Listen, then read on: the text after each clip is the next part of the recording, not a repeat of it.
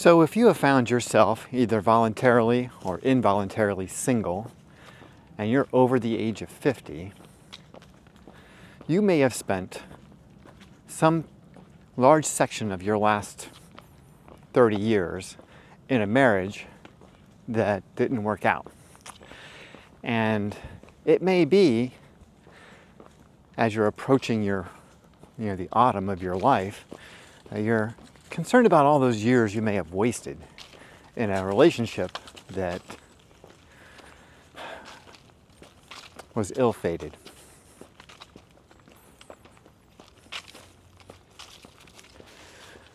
So now, as you're out of that relationship, you may be, like me, learning how great life is. I mean, how wonderful it is not to have that heaviness of a bad marriage holding you down. But on the other side of it, you know what makes life great and tragic at the same time is time. We only have so much of it. So you've got to make the most of what you've got left, especially if you feel like you've wasted a lot of time in a bad marriage. So today I want to talk about your health span and your lifespan. So that is your morbidity and your mortality, and how you can increase your lifespan and your health span so you can really get the most out of the time that you've got left.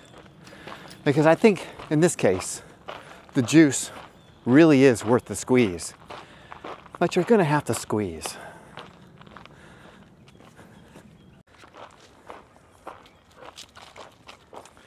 So I've been studying health and fitness for more than 20 years, probably 22 or 23 years.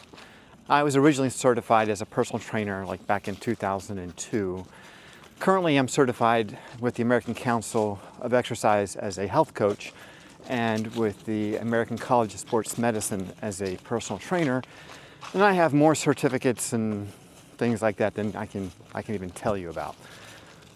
I have worked with hundreds of people over the last 7 years, 8 years, on various things, whether it be weight loss, disease management, just general fitness, anything you can imagine, I've helped people with it.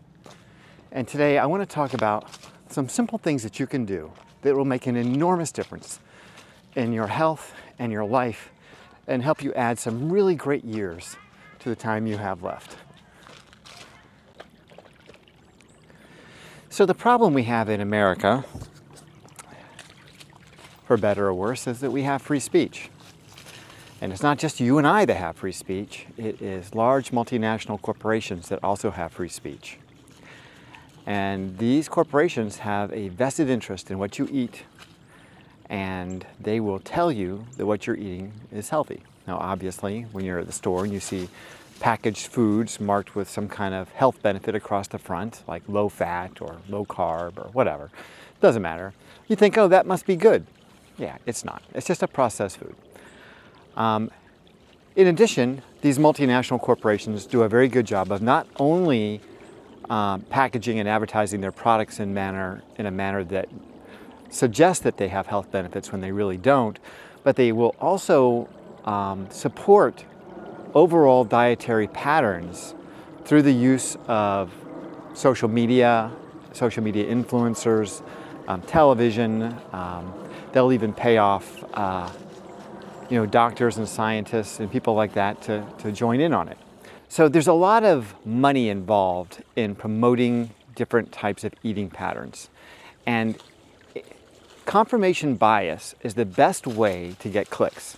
So if I tell you that eating lots of pizza and ice cream is going to help you live longer and lose weight, you're going to subscribe to my channel because that's going to make you feel good. It's like, yeah, I love pizza and ice cream, and I know that John told me, because he's a doctor or an expert or whatever, I'm not a doctor, but it's just suggesting, hypothetically, that I'm going to push out my pizza ice cream diet, and I'm going to get 1 million followers, and I'm going to bring up some people who just eat pizza and ice cream, and I'm going to show that they lost weight and that their health numbers got better, and you guys are going to be all on board, and you guys are going to all start eating pizza and ice cream.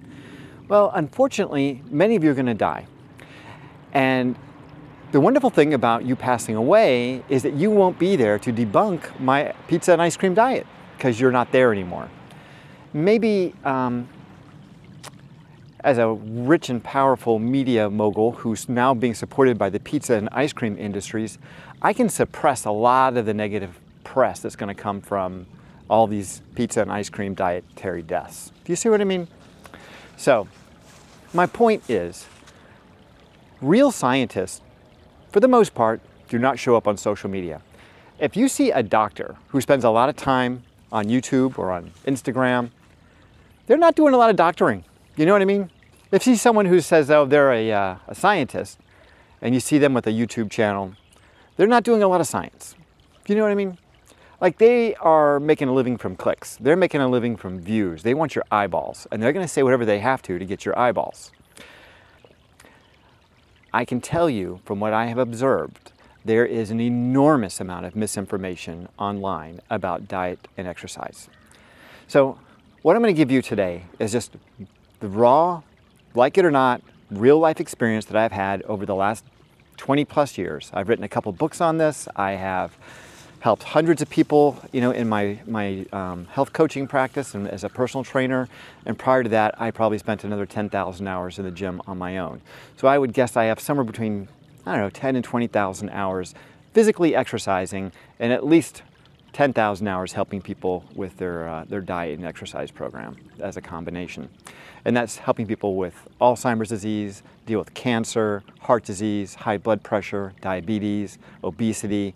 I've seen it all, and I've helped people in all of those disease patterns reverse their disease, or at least prevent it from getting worse.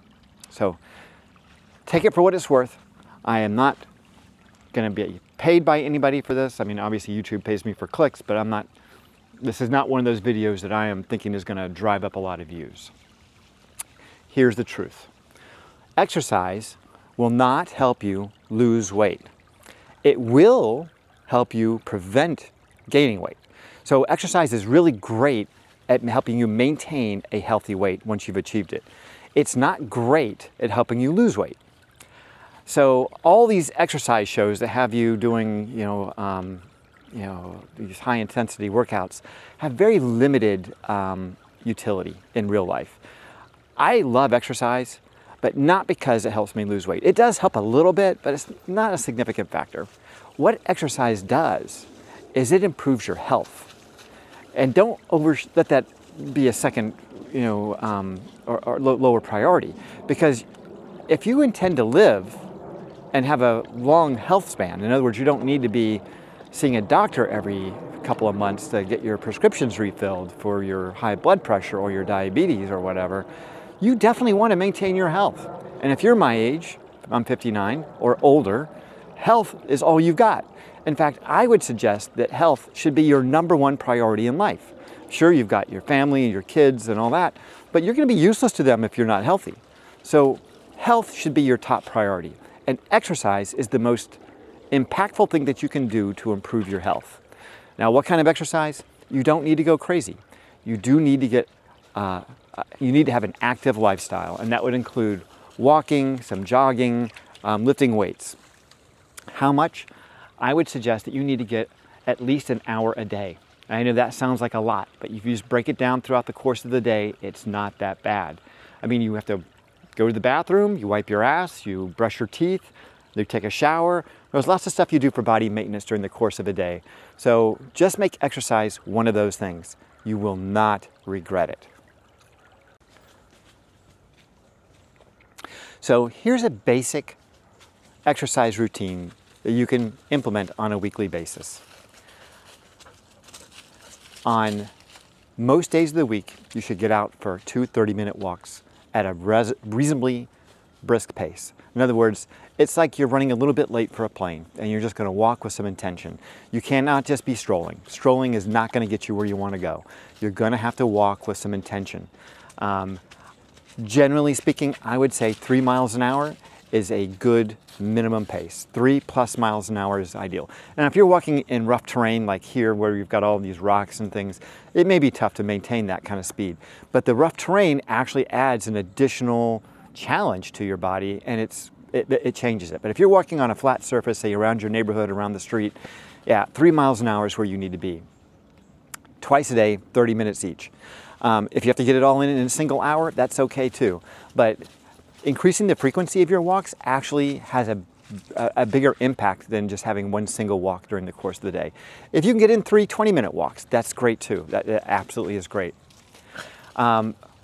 If you want to run or jog, you can probably reduce your time. You know, I think that if you were to get say a 2 or 3 mile run in a few times a week, that certainly makes a big difference. You should be shooting for, 10-minute miles at the very least, so that you're maintaining a pretty decent pace. When it comes to weight training, you don't have to go overboard with this. You really just need to have a minimum of 3 exercises in each routine, and you should probably hit those 3 exercises twice, but ideally 3 times a week. 1 lower body exercise, and that would be like squats, deadlifts, leg presses if you have an access to them, lunges, split squats, something that challenges your legs in a significant way. That would be the lower body exercise. Leg extensions, leg curls are okay if you have to go that route. They're not ideal because they only involve very isolated muscle groups, but they're still fine if that's what you have to do. 1 upper body pressing movement and 1 upper body pulling movement. So upper body pressing movement would be like a bench press or an overhead press, and a pulling movement would be like a row or a pull down or a pull up. That's it. That's it. That's all you need to do 3 times a week. Mix them up so that you're not hitting the same muscle groups every single time. Aim for 3 to 5 sets per exercise per day. So without getting too complicated, you want to exercise with enough intensity that by the time you reach the end of each set, each exercise when you perform it, is you want to feel significantly fatigued within 2 or 3 repetitions of absolute failure. If you can reach that point consistently, you're going to not only maintain muscle mass, but you're going to grow muscle mass. As you become more advanced, you can push yourself more closely to absolute failure with each exercise. Now, getting to absolute failure with big lower body exercises is not advisable. So I don't advise you trying to fail on a barbell back squat. I don't do that. But maybe on a leg extension you could do that. Maybe on like a split squat, like a Bulgarian split squat or a lunge, you could push yourself really close to that point. But with squats and deadlifts, failure's asking a lot. That's really pushing your body and your joints very, very hard, and I would not recommend that at all. Abdominal exercises are something you can certainly throw in. People like to do a lot of leg lifts and stuff like that, and they're not very effective because you're working your hip extenders. What you really want to do is some kind of a crunch, and if you can do that crunch on an incline, that's even better. So let me just recap that. You want to walk every day, a couple times a day, 30 minutes each. And you want to do 3 times a week with some kind of weight training. You're going to use 3 exercises, 1 lower body, 1 upper body pushing, 1 upper body pulling. And you're going to do 3 to 5 sets per exercise. The first set oftentimes can be a warm-up set. The second one, you can think of it as a primer. You're going to get really close to failure. And on that last one, you're going to push yourself even closer to failure. You want to work with a full range of motion. Do not do partials. That's not effective. You want to work around any joint injuries that you have. Like a lot of guys at our age have bad shoulders, so maybe overhead presses are not as good for you. Dumbbells tend to be a safer implement than barbells. Barbells put your hands into a pronated position all the time, and it's more likely you're going to cause torque on your joints with that straight bar. So I would definitely recommend dumbbells because they allow you more freedom to hold your wrists in a direction that is comfortable for you. Bent over rows, if you're going to go that route, I would start off with a 1-arm row with your hands supported on a bench so that you're not putting a lot of undue stress on your back. If you can do bent over barbell rows, that's okay. Cable rows are excellent. Pull downs, use the neutral grip, narrow neutral grip rather than the wide bar. Wide bar, you're going to feel it more in your rear delts. The neutral grip, you're going to feel it more in your lats. That's where you need to feel it. I'm going to do a whole video on this, and I'm going to post it in the members section sometime in the next couple of days so you can see a basic routine of what I'm talking about. When it comes to diet, so here's the one that's really controversial, because diet is like religion. People just believe that their diet is the right diet. And I have worked with people, and I have used just about every diet you can imagine. I have done carnivore, I have done vegan, I have done ketogenic, I have done them all. And I have recommended them to my clients, and I have tracked their progress on these different diets for the last 7 or 8 years. And I can tell you, without doubt, without questioning this at all, there's tons of science to back it up, that a ketogenic diet will provide you with a short-term benefit and a long-term problem, a huge long-term problem. The top 3 causes of death in the United States are heart disease, cancer, and then getting treatment from your doctor or taking medications as prescribed. Those are the top 3. Now the third one you won't find in many of the charts on the National Institutes of Health. The third one is a secret that the doctors and the hospitals try to keep from you, but indeed, getting treatment for those first 2 is very likely to lead to the third one. So if you can avoid getting treatment from a doctor or having to take a prescription for any reason at all, you're going to reduce your chances of dying or becoming very, very ill by a lot. Heart disease, there's a lot of controversy because the meat industry and the big ag, they have a lot at stake when it comes to the way we eat. And they will do everything in their power to prevent any negative information coming out and being widely distributed about eating saturated fat, high-fat diets, meat, dairy, eggs, and they spend millions and millions of dollars every year promoting really, really bad science. There is only one metric that matters when it comes to diet. Only one, and that is who's living the longest. Period. That's it. There are no populations in the world who eat solely a meat diet that are long-lived. There are no populations in the world who eat a high-fat diet, like a ketogenic diet, that are long-lived. The only diet that has been shown to extend people's lives are diets that are very high in fruits and vegetables, grains, and very low in saturated fat, meat, and dairy and eggs. Now, that doesn't mean you've got to get rid of all those other foods, but just eat them more sparingly. I certainly enjoy having a piece of fish from time to time, but I don't make it a regular thing. I eat a lot of beans, a lot of greens, a lot of grains, and I've been doing that now for about the last, I don't know, a year and a half. And when I first went on that diet, I lost 20 pounds, and I saw my body fat go from about 22% down to 12% over the course of, I guess, 3 months. And I have never seen anything like it.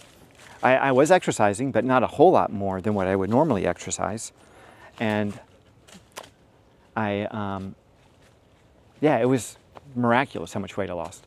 Now, in contrast to that, for several years, I was a big promoter of the ketogenic diet. And I put a lot of my clients on ketogenic diets, and I would measure them and weigh them. And what I saw was that they would see initial benefits where they would lose some weight and they would see some improvements in some of their health markers. But then inevitably, those health markers would go back in the other direction. They'd become more diabetic. They would become higher body fat, and their cholesterol levels would go back up. So in the short term, the ketogenic diet does seem to have a benefit. But here's why I think it works on a short term, is because all these diets require that you eat nothing but whole foods. So you get rid of the highly processed packaged foods, and you're going to see a benefit no matter what. So you could go from eating, macaroni and cheese out of a box along with potato chips and, the typical, fast food diet that Americans typically eat, and almost anything is going to be better than that. Like, that is just purely toxic food. So if you just eat anything other than that, just any whole food, you could eat nothing but red meat all the time, And it would be better than that. Do you know what I mean? And I think that's what people see in the initial transition to out of the standard American diet. And when it comes to eating, like a carnivore diet, because I know that's really, really popular these days. Well, even the original promoters of the carnivore diet, I remember that doctor, I can't remember his name, but he wrote books on it. He even gave it up because it made him sick. He became very, very sick from eating a carnivore diet. It doesn't have the nutrients that you need. You see all these green leaves around here and how they turn yellow and red as the fall happens. Green has all those colors in it. So when you eat like spinach or kale or whatever, green leafy vegetables, it already has the yellows and the reds contained in the green. So as these green leaves begin to lose the chlorophyll because of the change in the climate, the weather, they expose the yellows and the reds. Well, those yellows and reds are extremely healthy, just like the greens are. Well, the greens contain the yellows and the reds. Anyway, getting lots of leafy green vegetables in your diet is critically important. Getting lots of fiber in your diet is critically important. The average American only gets about 15 grams of fiber per day, actually less than 15 grams of fiber per day. 30 grams is what the USDA recommends, and it's a lot of evidence to suggest that our ancient ancestors were eating over 100 grams a day. And when you look at the current hunter-gatherers who have never changed their diet going back for hundreds of generations, they're getting close to 100 grams of fiber a day. Yeah, it makes a huge difference. When you can get your fiber up to 40, 50, 60 grams a day, your colon's going to thank you, but you're going to lose weight, you're going to feel more satisfied, you're going to be healthier, your brain's going to work better. I'm telling you, it makes an enormous difference, and you're going to live longer, and that's the bottom line. At this point, you just want to extend your life, and the best way to do that is to clean up your diet and start moving on a regular basis. Do not become a couch potato, because if you're going to sit on that couch, you're going to die on that couch.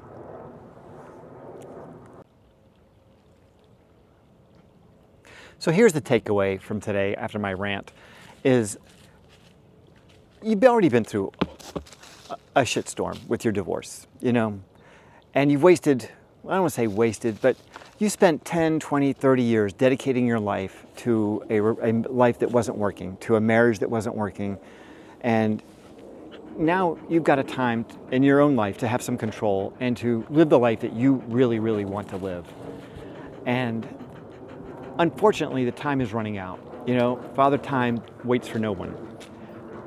You do have a little bit of control though, and that is if you can increase your health span, you will inevitably increase your lifespan. You do not want to spend these years sick, and you do not want to see your life end suddenly and unexpectedly because you haven't been taking care of yourself. And the old adage about use it or lose it is absolutely the truth. Your body is an amazing machine, but it will only support the systems that you need. And you show that you need these systems by using them. So when you get up and you move and you use your muscles and you build strength and you walk, and your cardiovascular system will improve and your muscular system will improve, and you will be healthier and you'll be stronger and you will live longer and you'll be less likely to spend a lot of time at the hospital or with your doctors. And I guess at the end of the day, it would really suck to go through all this shit and finally get your life back and finally be a whole man. Jack's quit it. No, get down, go. And finally be a whole man and then die. God, that would suck. That would suck. So don't do that to yourself. Get yourself healthy, get yourself active, eat the right food. You don't need to be eating all that shit anyway. I mean, you can do it from time to time, but yeah, it should not be a regular part of your life. Eat more beans, greens, grains. Go easy on the saturated fat and the red meat. You all know this is true, Don't eat that highly processed crap. Add a lot of variety into your diet, lots of fruits. It's going to make a big difference. It really is. Get that fiber up as high as you can get it. And yeah, your colon will appreciate it. I'm telling you, man, there's nothing like having a colon cleaner every morning. Nothing like it. You start the day off fresh. And I'm telling you, it's like you lost 5 pounds. Anyway, that's all I got for you today. I hope you've enjoyed the video. Please like and subscribe. And if you can, well, first of all, stay healthy. And if you can, stay single.